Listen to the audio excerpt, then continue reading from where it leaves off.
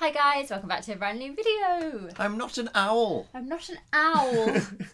Hello. We haven't filmed a Harry Potter video in so long. We haven't. So we love Disney, but another one of our big loves is Harry Potter. Is old HP. We need more Harry Potter clothes, because this is the only top you have. I only have this shirt. And I only have this, which is my Dobby top. Such a beautiful place to be with friends. Mine's Marauder's map, but I've had this for a long time. Yeah.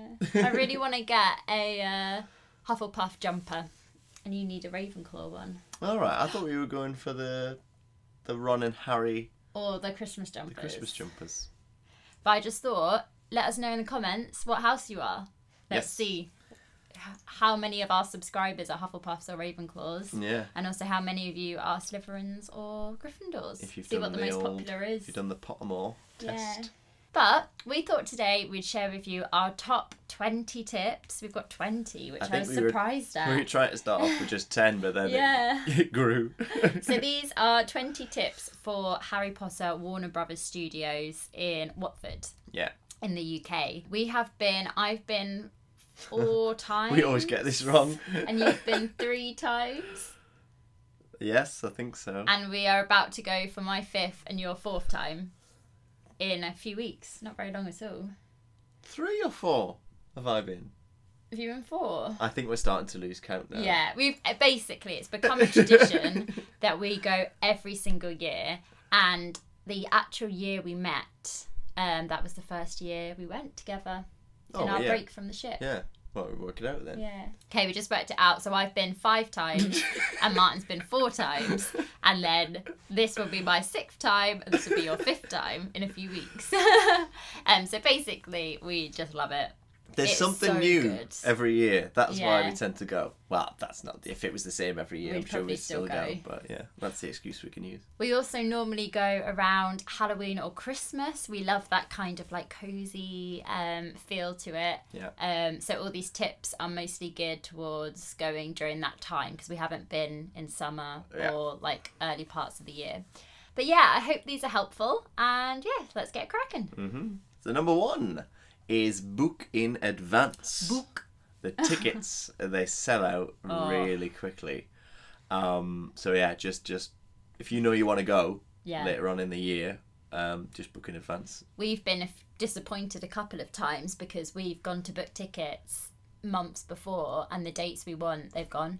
Yeah. So yeah, definitely book in advance. Number 2, we find that booking in the afternoon towards the evening is a better time to book, especially during weekdays, because we found that it's a lot quieter. We once booked for about 11 a.m. in the morning and we had so many school groups. I don't know if we were just unlucky that day, but definitely the times where we've booked maybe about 3 p.m. to 5 p.m. around that time, it was a lot quieter. Yeah, midweek, you were able to walk around and there weren't really loads of people.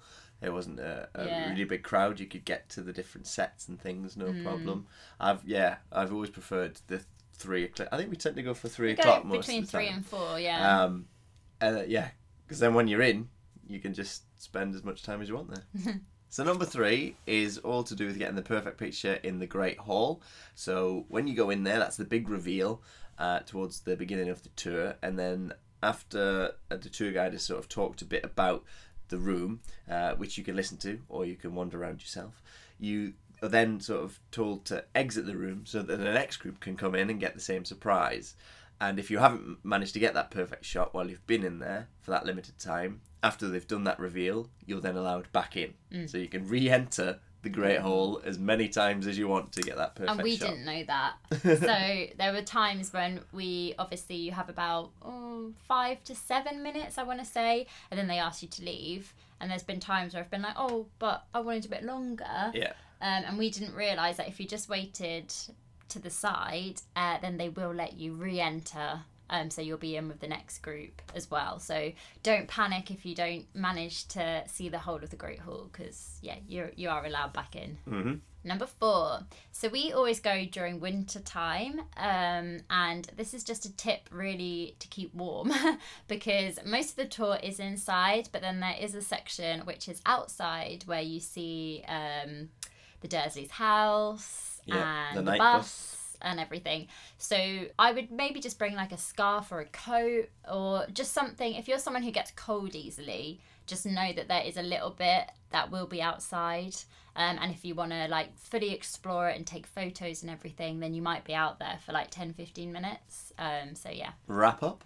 Number 5. I mean, this is something that we like to do. Yeah. That started last year, was it? Yeah, only last year. We started to try and make a 2-day thing of going to Harry Potter Studios. So now we travel to near the studios and then we stay in a hotel or an Airbnb. So that's our little tip. If you want to make it even more special, then have a look and see what's around. And if you are travelling from far away, this might be a good option. I think if you're travelling really far, especially if you're driving, it could be a really long day. Yeah. And it is quite tiring because you do spend, a lot of time in the studios. But there are loads of Airbnbs nearby and there are loads of hotels. So, yeah. Spoilt for choice with places to stay. So number 6 is don't feel pressured to go around the studios really quickly. Obviously, there are a lot of people there. And you might feel a bit rushed to like look at things, but you can honestly take as long as you like in any of the rooms, apart from the Great Hall, obviously, but you are allowed back in. So don't ever feel rushed or that you have to see everything really quickly. You can fully take your time. There's loads of information that you can read. And I think sometimes there is so much to see that you could rush from one thing to another and then not really take it all in. We spend a good, how long? About 3 hours, 3.5. 4 hours, I would say. Yeah, we're towards the 4 hour mark, I think. But I've known people that have done it in less than an hour, and I don't know how they do it. Yeah. But yeah. Because you're paying quite a lot for the ticket, so you want to really get to see everything, don't you? So number 7 is that there are some green screen opportunities. There's the chance to take some photos, maybe driving the car or flying on a broomstick, playing Quidditch. But for those, you do have to pay an additional fee. Yeah. So if you've seen your friends or people who have gone before and they have those photos and you are expecting to get those photos, just know that they are at an added cost. Yeah. So just bear that in mind if you do want a green screen photo. And then also the one that we got where we were on the train. Yes. That was another one that we was had an to pay added. for. Yeah. Anything green screen, isn't it really? Yeah. Number 8 is all about the food. So halfway through the tour, there is kind of like a cafeteria, kind of, I'd call it. Yeah. Has lots of benches, lots of places to eat, and it also has hot food, and it also has like sandwiches and cold food.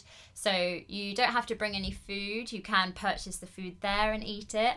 But if you're looking on a bit of more of a budget or looking to save some money, you can make a packed lunch, which you're allowed to bring in, but you're not allowed to eat it until you reach that area. Yeah. So you are allowed to eat your own food, but only in that cafeteria. And it's nice because it's like halfway through the tour. It is, yeah. It's a nice little like recharge. Yeah.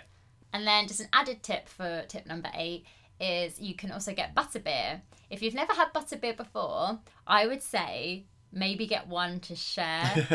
It's really fun to like taste, but it is a very sweet drink. Yes. And I really struggle to finish a whole one. So unless you've got a really, really, really sweet tooth, I would always advise just getting one to share. And then also you can try it then. Yeah, and have a photo with it and stuff. Number 9. So this is something we do before we go. Obviously, it's Leavesden Studios. It's the Harry Potter Studios. It's where they filmed all of the films. So in order to sort of get the best out of our experience and to know what it is we're looking at, every year before we go, we have ourselves a Harry Potter marathon. So we recommend that you do the same, because then you walk around and you go, oh, that's that from that. That's that from that. It's more like in your head, like fresh. And we go in, I think we go in 2 weeks' time. Yeah, so we need to start because, you know, it can take a while. So yeah, I think we're actually thinking of starting today, aren't we? Yeah, And my favourite film changes every... It does. You're always like, oh, that's my favourite film. I think last year, was it Order of the Phoenix? Yeah, that was your favourite. I think that was my favourite. Goblet of Fire, Forever and Always. Yeah, but mine changes. Tip number 10. This is all about the Forbidden Forest, which is an amazing part of the tour. Fully immersive, and yeah, it's really good. But it is a little bit creepy. And there is an alternative route if you don't like spiders. If you've got a real big fear of spiders, which I know quite a lot of people do, just be warned that there are huge spiders. So if that is something which would absolutely terrify you, don't worry, because there is an alternative route that you can use. So if you just let the person know, there normally is someone standing there, and they say, if you're scared of spiders, go this way. But don't feel like, if you do have a really genuine big fear of spiders, you don't have to go through that bit. So number 11, when you get to platform 9 3/4, there's the chance to take your photo going through the wall with your trolley. It is the best photo. Like, if you're to get one photo, I would recommend getting this one. And it this looks one so good. It's just a case of you just take it on your mobile phone when there's one spare. And I think they have like 3 or 4 identical setups. So there's not normally that big a queue because like you're spread out. But yeah, it's the best photo. I love all the photos we have. Yeah, last time I went through the wall vlogging. Yeah. So number 12, we mentioned before about the green screen photos being at an extra cost, but there are other little photo opportunities that are free. They probably have some new ones now, but when we went, there was the picking up of the broom.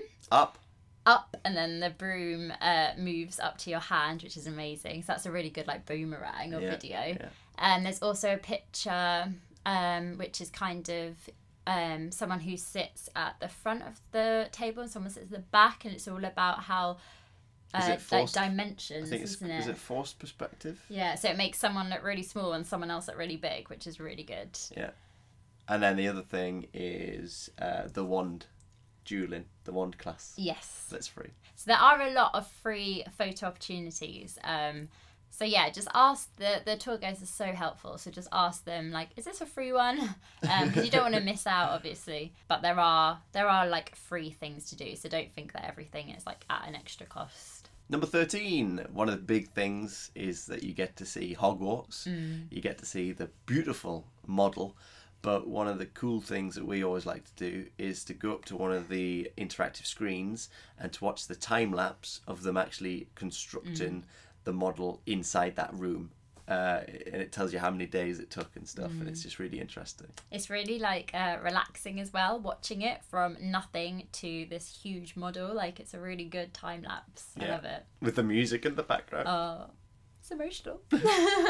Number 14. So this is probably the last room of the tour, and it is a room just full of wands, and they're all in their boxes, and then each box has a name on it, and all the names are people that have worked on the film in some way. So it's not just all the actors, it's also all the set designers, the costume makers, the chaperones. Everyone is on the wands, so it's really nice to like look around and try and find someone. Like, if you know someone that worked on it, you could try and find their name.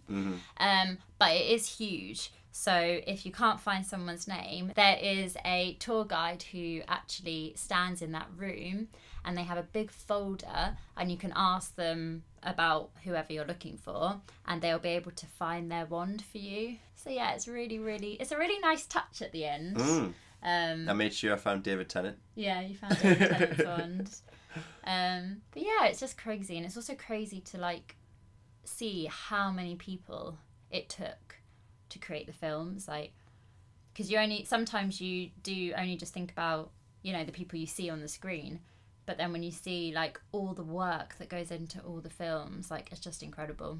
So number 16, we're back in the Forbidden Forest now, but there is a huge buckbeak in the Forbidden Forest who actually bows to you. So if you go up to him and bow, he will bow back at you, and it makes a really good photo and a really good video. But yeah, it's really cool because he actually bows to you. Number 17. So the second part of the tour is a lot more about like the technical stuff. to do with the films, and like the animatronics and all the props, and there's these screens that look blank, and you think nothing's going to happen, and then on comes Warwick Davis, who has been in the films, and he interviews people that are behind the scenes, and they actually interact with some of the props as well that are around you. So I just advise sticking around and watching those, because they're really funny. They are really good. So number 18, we're kind of going back to the booking process, but if you're not buying the tour for yourself, there is an option that you can buy it as a gift. And I believe that you can buy it as a gift, and then I believe that the person can then choose the date they want to go. Don't quote me, but I have known of people who have been brought a kind of voucher to use as a gift. So if it is something that you want to buy someone and you don't want to just give them the money, you want to give them something like that shows it's the Harry Potter tour, yeah, you can buy it as a gift for someone, which I think it's a lovely gift for any Harry Potter fan. Number 19. I don't know whether this is just me, but I think it's always nice to, before you're about to walk in to see Hogwarts, you just stop, take a moment, and then walk in. Yeah. So basically, you go up a ramp and there's lots of lovely artwork, and then you turn a corner. Mm-hmm. And the music hits you, the model hits you, and it's this really like emotional moment, isn't it? Yeah. It's I mean, beautiful. you can see it at different times of the year. So we've seen it when it's been the model as is, and then we've seen it when it's Hogwarts in the snow. Yeah, I love it as Hogwarts in the snow. I really do. But both take your breath away. So our last tip, number 20, is just take as many photos as you can. You can literally take photos everywhere except for the green screen. That is the only place where you can't take photos. But apart from that... And the pre-room. And the pre-room, which is like the cinema room. But apart from that, you can take photos of absolutely everything. And it's the only time where you're going to see all these genuine Harry Potter props and set. And then you can also share your photos online. They have a hashtag, which I can't remember what the hashtag is. It's dotted all around. But it's everywhere. Because they encourage you to take photos and to share them. So don't ever feel like, oh, am I allowed to take a photo of that? Because 9 times out of 10, you definitely can. Yeah, and they'll make it clear if you're not allowed. If you're not. But, like, you can take photos of pretty much everything. So, yeah, get snapping and make those memories.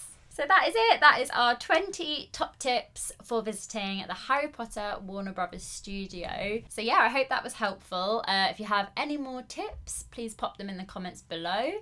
And there's loads that we still missed off because Yeah. there's just so much to do. So much. But we are, as we said before, we're going in 2 weeks' time. So not very long, and we will have a vlog for you of our trip to Harry Potter Studios. So look out for that. And if you want to watch our previous trips, Yes. then we'll put the links in the description Yeah, we'll put below. them all. We'll put them all. So you can also see how the studios have changed over the years, because there's always something new. And this year, the new addition is Gringotts Bank. So we haven't seen it, so we can't wait. But yeah, that is everything. And we will see you in our next video. Bye! Bye!